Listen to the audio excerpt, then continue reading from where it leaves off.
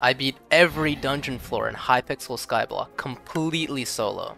As a lot of you know, I'm quite a dungeons enjoyer, to the point that I'm the top Iron Man Dungeons player. A week ago, I got the idea to solo every dungeon floor, because I saw they added solo dungeons as a feature on Alpha. I did this challenge on the main Hypixel server because of stability issues on Alpha.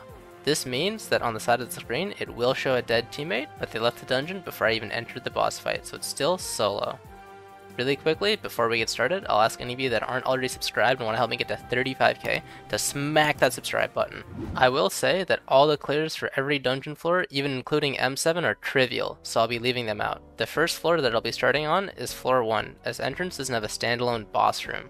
In this floor, the boss is Bonzo, a clown that fires balloons and summons undead. For all the floors, I'll be using my maxed out Necron's armor, a proper head for the floor, my maxed out Golden Dragon, and my Terminators.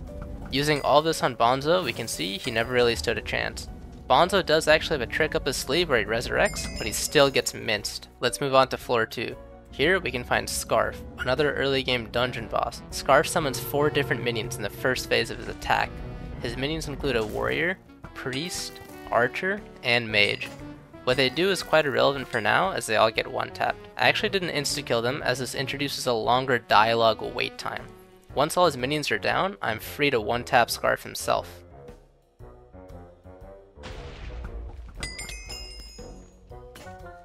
The next floor in my challenge expedition is floor 3, which houses the Professor. This boss first has you fight 4 different guardians, each with unique abilities, kind of similar to the previous floor's minions. Once I kill them all, he will drop out of his barrier cage and attempt to try to fight me himself. Emphasis on attempt. He too, just like all the bosses and mini bosses before him, gets one shot. For his final form, he'll merge with all the previous guardians and get one tapped again. Moving forward to floor 4, here resides Thorn. Thorn's mechanics are actually different from all the bosses before him. By this, I mean he can only be damaged by a spirit bow, which is dropped by spirit bears in the arena. What all that means is that sadly, I can't just insta-kill him like the other bosses. Let's get to killing his minions and spawning in the spirit bears. For the first 2 bears, this process went quite smoothly and he was already down to half of his health. Unfortunately, on the 3rd one, I missed my bow shot, which made me think of a different plan on the spot. I decided to use my Terminator's salvation ability to stun him in place, right as I got a spirit bow. As you can see, the strategy was extremely effective for the rest of the fight, and that's the end of Thorn. The 5th floor features Livid as its boss. Livid is also a bit different as he splits into many different versions of himself as soon as a fight starts, and he only dies if the real version of him dies. This can be found by looking up at the ceiling of the boss room. I had a different tactic for this floor just for fun. Since I do extremely overkill levels of damage, I decided to just one-shot Livid clones until I got the right one. That was actually a quite satisfying process, and it also ended the boss fight. While we're on a hot streak, let's quickly move forward to floor 6. Here we can find Sedan, his giants, terracottas, and golems. The first thing that happens in this boss fight is that Sedan awakens his terracottas.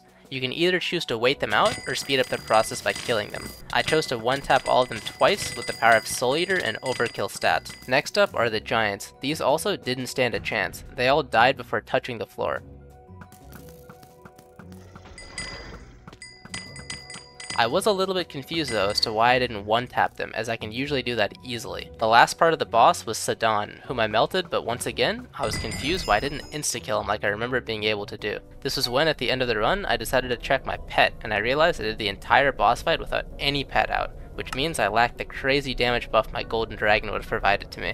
The final floor of the normal catacombs is floor 7. This one will be the hardest normal floor to solo, not because of the amount of damage or tankiness I need, but because of the floor mechanics. The first boss on this floor is Maxor, a wither who simply needs to be led into a laser twice to be killed. This process was easy, other than that one time I ran out of mana.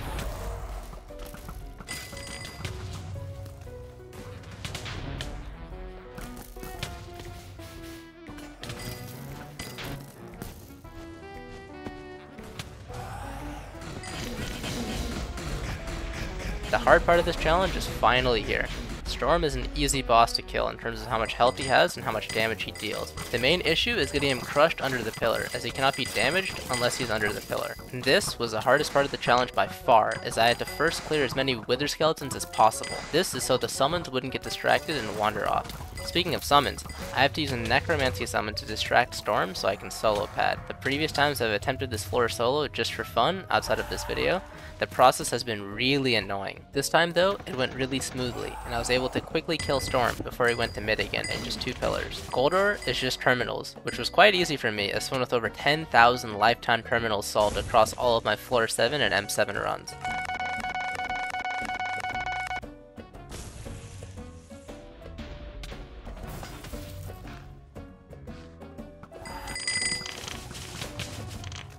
I was able to nearly insta-kill him and move on to Necron. This part of the boss was just me firing arrows at Necron with no real thought whatsoever.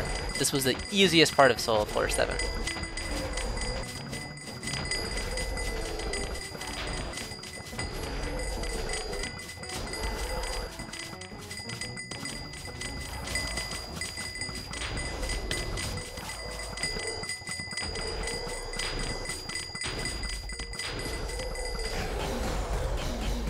With that, Necron falls, and the normal catacombs have been fully soloed. Moving on to Master Mode, the first few floors here should be trivial. The first Master Mode floor is M1. The boss fight for all the Master Mode floors are the same as normal floors in terms of mechanics, except for M7. This means in M1, Bonzo is unchanged except for his health and damage. I am still able to destroy him, but not one-tap him like before.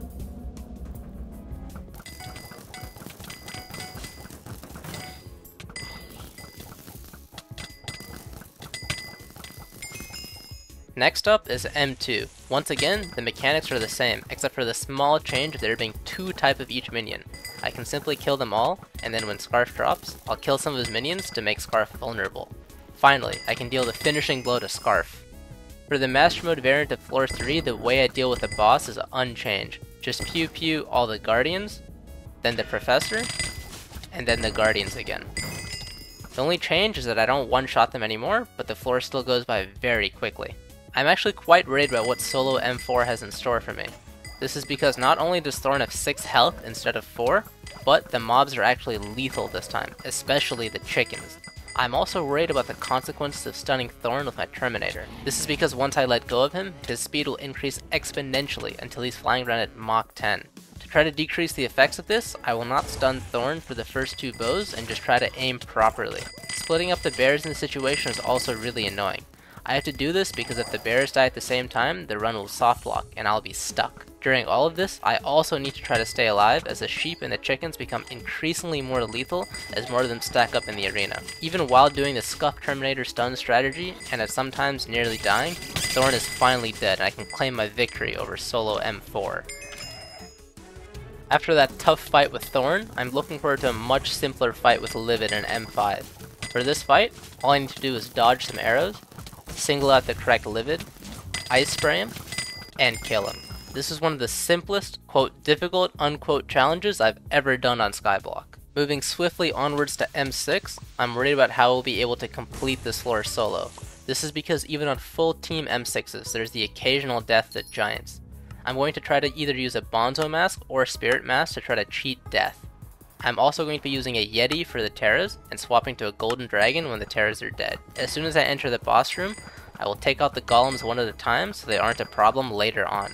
From here, I will take out the terracottas with relative ease. For the giants, I placed decoys earlier, which will hopefully increase my damage to them exponentially. To deal with giants, I will swap back to my damage pet and put on a Spirit mask. And there goes my Spirit mask. I need to quickly swap to my Bonzo mask before the invulnerability from the Spirit mask runs out. Just like that, I barely squeezed past the giants portion. Now for the last part of the boss, I'll have to fight Sidon, and he will lower all of his giants again, which is the actually scary part.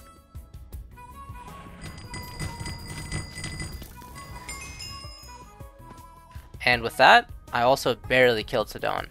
That's been one of the more stressful challenges on Skyblock I've ever done. The last floor is Master Mode Floor 7. Some of you might remember, I did a video on soloing this floor a while ago. If you want to see me solo the last dungeon floor and haven't already seen it, I'll link it in the top right of the screen and in the description down below. I'll leave you all some sneak peeks on screen right now, but I do apologize for the slightly worse video quality. That's all for this video. I hope all of you that stuck around to the end enjoyed it, and don't forget to subscribe. And with that, I'll see you all in the next one.